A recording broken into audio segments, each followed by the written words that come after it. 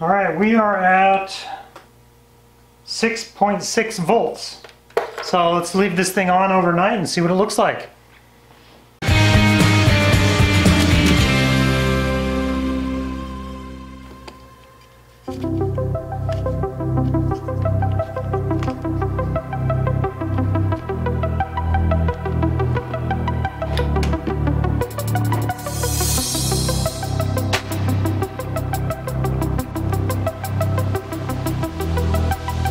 Hey guys, good morning. Welcome to the JeepSolid Garage. My name's Dale, and my channel is all about helping you guys with repairs, doing product reviews, that kind of thing. Today, I'm actually reviewing a real cheap or inexpensive battery charger. I needed one real quick to charge this battery, so I ordered one off Amazon. I was a little skeptical about it, but I think it's actually going to surprise me.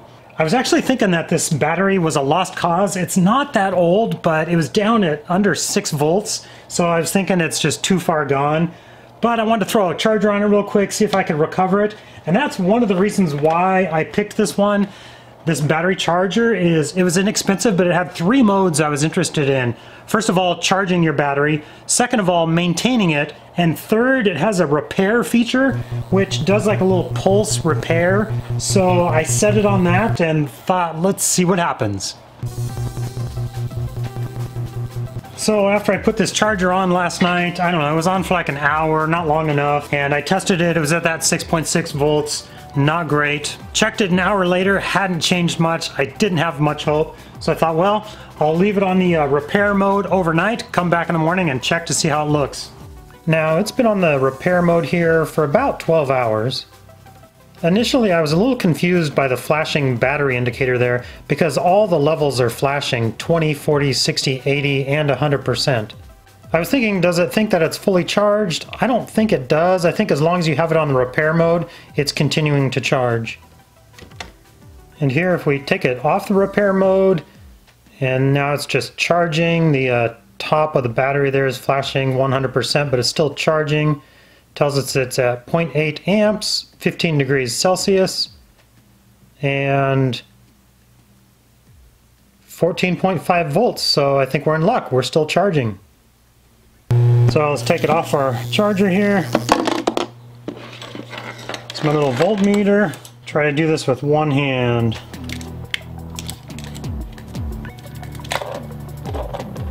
So I am now getting a reading of 11.3, so we are almost there.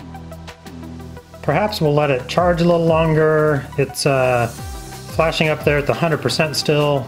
16 degrees Celsius. 14.4 volts. So let's leave it on here a while longer.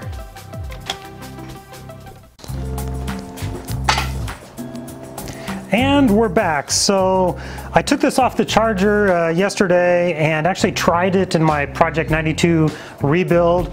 It was about 12 volts. It wouldn't quite start it. It was still a little bit too low. So I went ahead and left it on the charger on the repair mode overnight for another night. And now with it on the charger, pop this guy on real quick. It's giving me a reading of, yeah, boy, it's jumping around 14 to 16 volts. So that's what we wanted on this charger. So let me take it off the charger and see where we're at with that. Okay, now off the charger, 13.2. So that looks pretty darn good. So let's try dropping the battery into Project Fungus here and see if it'll start it up. So we got it hooked up. The initial reading after I hooked it up was 13.0 volts. So I went ahead and turned on the headlights for about 30 seconds just to get rid of the surface charge. Let's see where we're at now.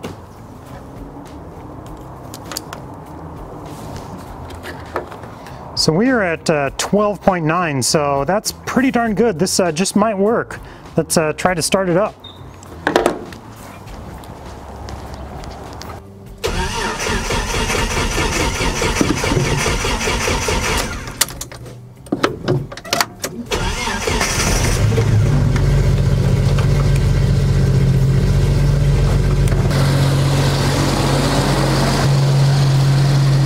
All right, cool. cool. So that actually started Project Fungus, where I was thinking that battery was just beyond, it was gone, it was dead.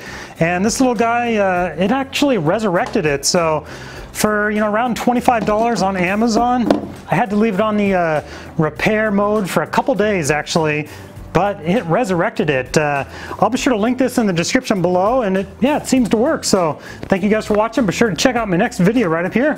Have a good day.